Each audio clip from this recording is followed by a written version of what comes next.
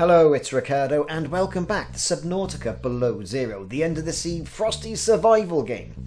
We're going to talk to you today about Omega Base and how to find it. Yes folks, Omega Base. It holds things like nuclear reactor components, picture frames, more posters and other such stuff like that as well as the blueprints for swim charge fins.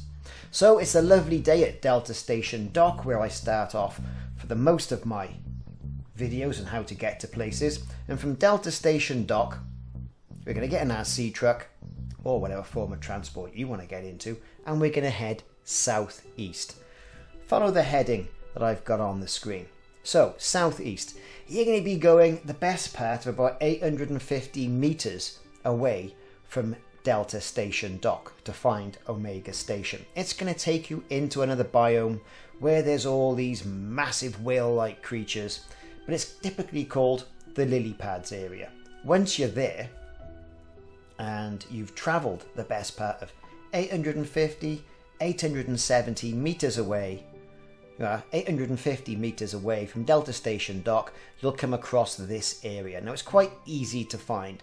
Lots of routes coming around.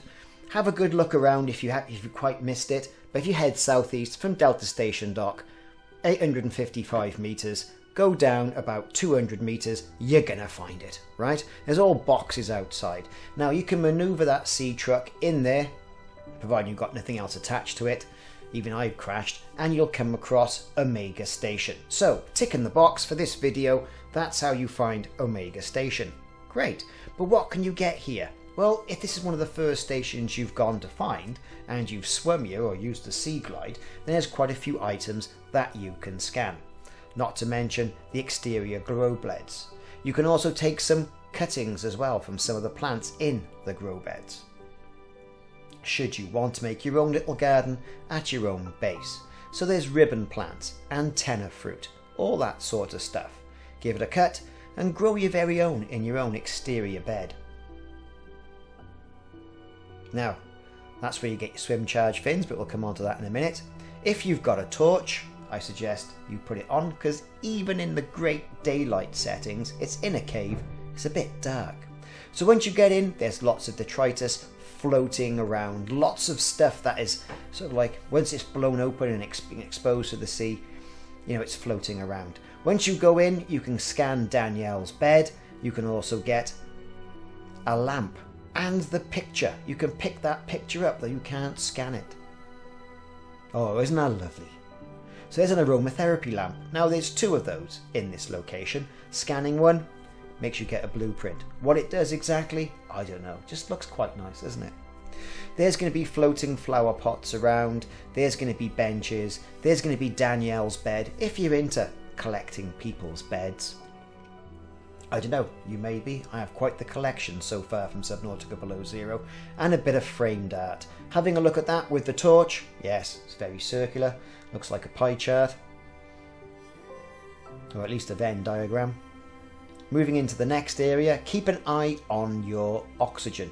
Hopefully you've brought either some bladderfish with you as a sort of oxygen, or you've got an extended oxygen tank, or at the very least, go back to your sea truck, which should be able to get you so far, and to replenish your oxygen from there. You may want to move it a little bit closer to the Omega outside pad.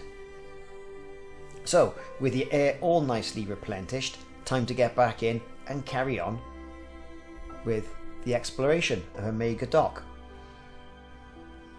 So, time to get that old flashlight out and get yourself back in there. So, mustn't forget that glass roof on that multi-purpose room as well. So if you haven't got the multi-purpose room, you can scan it from here. You can also scan the bulkhead. In and then to the left again, to the next bedroom. Again, it's a coffee machine on the wall, vending machine, trash can and water filter. You can see already, because I've got highlighted items switched on, which helps things that you can pick up. There's postcards, give you extra log items. There's a pad on the bed. Of course, the water's made a right mess. And yet another bespoke piece of framed art. With that in mind, time to get back out of here. Scan that bench if you haven't already done so. and move into the center area. Keep an eye on your air. Not much to scan in here other than the great big whopping fragment of the nuclear power plant. You can see it glowing with a yellow hue around it. There's the nuclear reactor fragment. Give it a good scan. And there you are. You've now got the tech. Pick up the PDA. Make sure you've had a good look round. Nothing else is glowing for a scan. So that's basically it in this room. But that should be enough really, that nuclear reactor segment. With all that done, time to get back out again, recharge up all your air in the sea truck.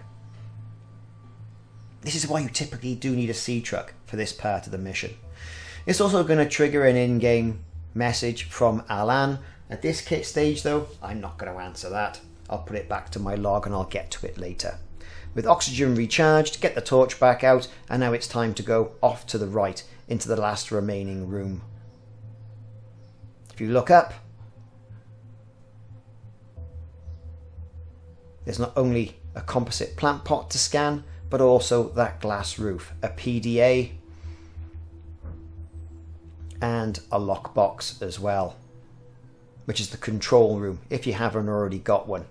And I've got a video on how to get another control room elsewhere. Again, there's a aromatherapy lamp, there's a water filter, and a PDA on the bench.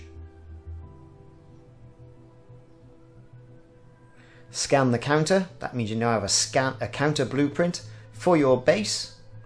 Nothing else to scan in here other than the ceiling.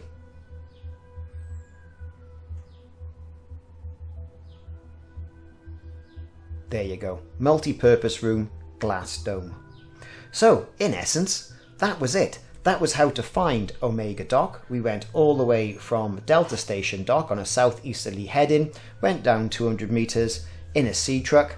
We then had a bit of a nose about, got in, found Omega Dock, went in, cleared the bedrooms, got an aromatherapy lamp, got some pictures, scanned the bed, went in, got another picture, went and got the nuclear reactor fragment, and then went in, got the multi-purpose room glass ceiling, and a couple of PDAs as well.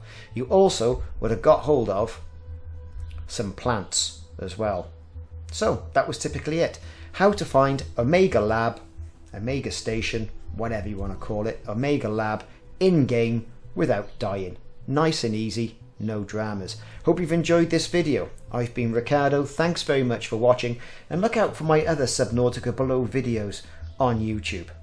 See you soon, and don't go drowning.